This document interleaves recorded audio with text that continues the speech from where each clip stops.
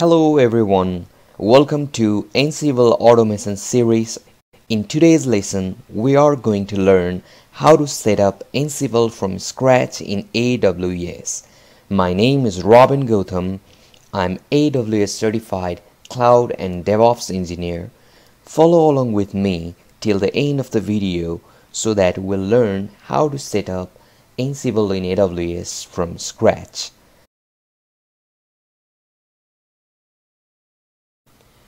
So what is Ansible? Ansible is a configuration management tool that helps in quick provisioning of the servers as well as quick recovery from the critical events. So let us discuss the most used cases of Ansible.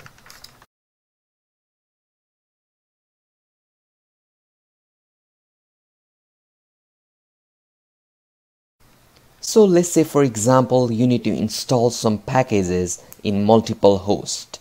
Once you have configuration management in place, you can easily provision that configuration changes to all of your hosts. Those hosts are managed as a part of the groups in an inventory file, and we'll discuss that further in this series. So here we have our control node, which is the node where our Ansible is installed. And you can see we have managed nodes, which is also referred as hosts that doesn't require Ansible to be installed. They are servers you can manage using Ansible. Another use case is to have Ansible installed on every node so that each node acts as a control node that provisions the new configuration on that particular instance. We can see such configuration as a part of user data in EC2 or launch configuration.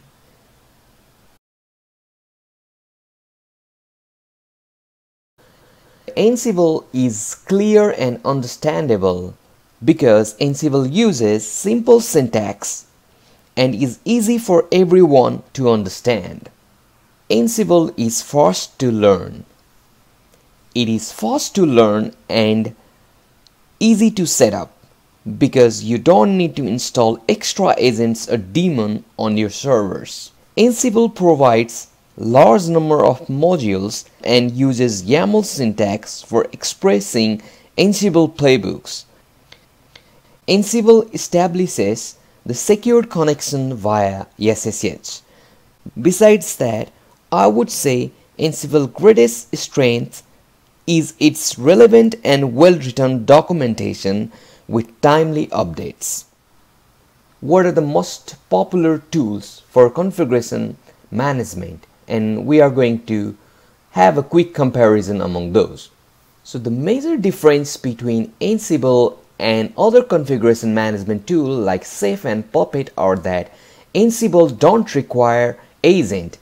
Connection takes place via SSH. But for Safe and Puppet, they require agent on each client machines. Ansible works with shell commands, and you can use shell scripts and work on converting them in playbooks.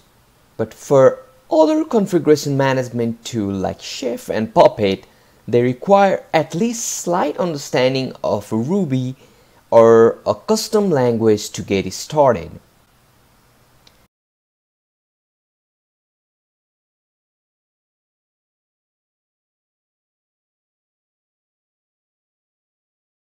So let us discuss about the inventory file. So Ansible basically has two kinds of inventory: static inventory and dynamic inventory. So what is a static inventory? Static inventory is a text file that contains the list of host names. The default lives in etc Ansible hosts. You can also define a new default in ansible.cfg file, or you can provide a tag with -i flag for defining the path of inventory. But dynamic inventory is essentially a script that will build the inventory on the fly. Instead of lines of hostname, we'll be specifying a script which can be Bash or Python. For AWS, if you are using modules for auto scaling, as instances are going to spin up and down, since you will not know how many hosts are there, dynamic inventory is a solution in dealing with that.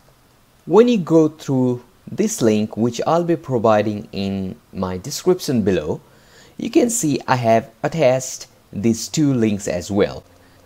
The top link is for the Ansible documentation, where you can find all the information which is well written in this page, and you can see you also have dynamic inventory documentation over here.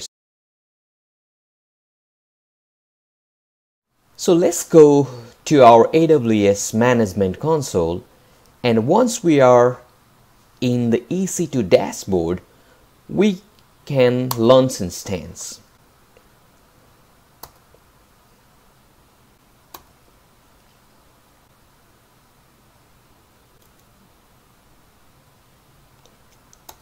Let me select two instances.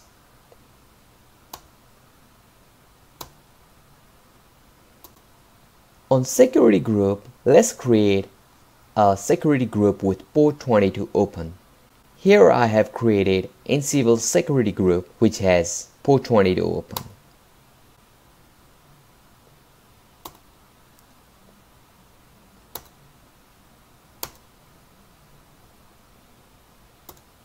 So for one instance, I'm going to name it control node, and for the other, I'm going to name it hosts, or just host.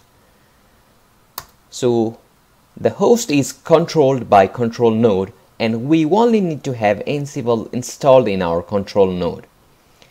So let's get inside our control node to have our Ansible installation.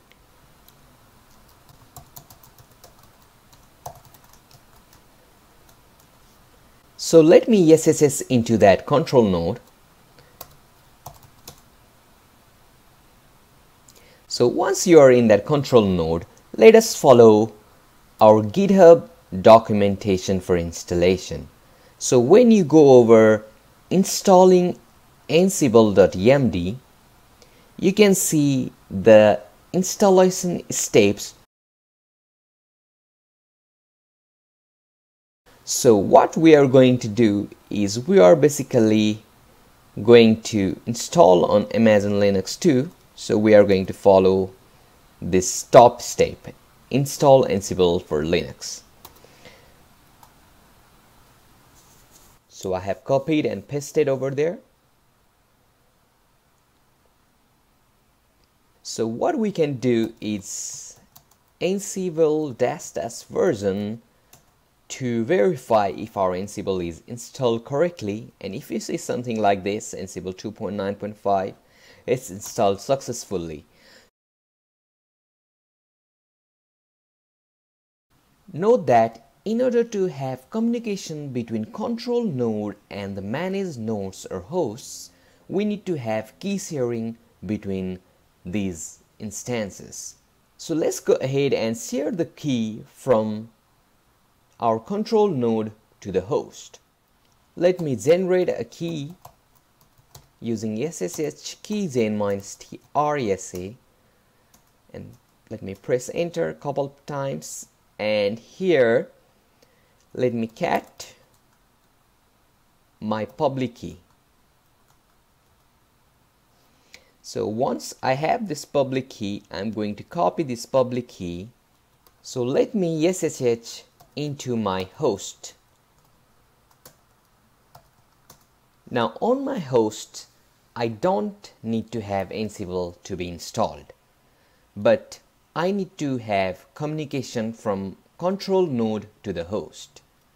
So for that, I have copied the public key from my control node, and I'm going to have that public key over authorized keys in my host.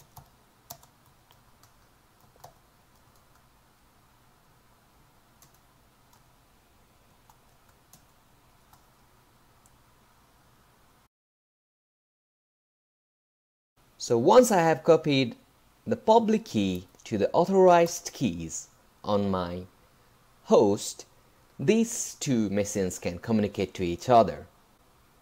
So on my control node, let me go over to etc Ansible directory, and inside here you can see we have ansible.cfg file. So when you go to ansible.cfg file, you can see we have inventory path over here, which is commented. Now we want this to be uncommented because we are specifying our host on that hosts file. And note that since we are maintaining the static inventory here, we are making our changes on the host file. So let me also uncomment this thing, sudo user to be root.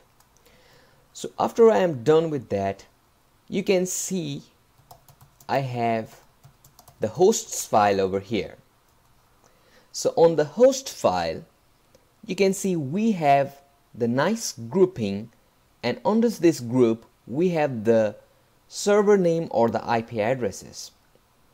So the way our host file works is we can have a group, and inside a group we can have a server name or the DNS name like we have over here. So let me move this host file to hosts.original and make changes in new host file. For that, let me do sudo mv hosts to hosts.original. So once I have renamed the host to hosts.original, I'm going to name another file with hosts, sudo vim hosts. So here I'm going to specify a group, and I'm going to specify my servers over here. But if we want to perform something locally, we can also do that just by specifying the local host. So over here, let me specify the group as localhost, and here let me specify localhost and Ansible connection equals to local. So after I am done with that, let me save this file, and over here I can see if the Ansible ping works. So let me ping into my localhost and see its response.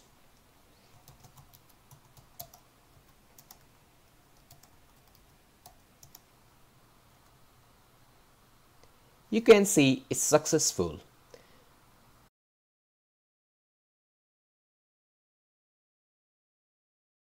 Let's suppose we want to see the free memory in our machine.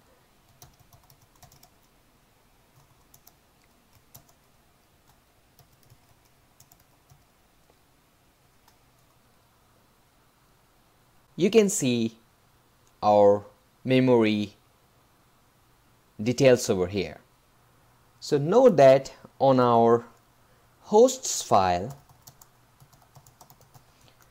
you can see we had specified the local host. But what if I want to make changes in my host node? So what I'm going to do is I'm going to specify this is my host.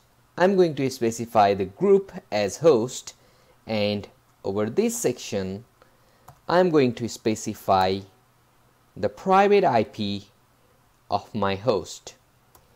So let me copy this and paste it over here. So let me use Ansible all -m ping command again. You can see ping pong over here. This means we have connection from our control node to the host. So let's say we want to similarly see the free memory. Now, this free memory is the free memory of the host.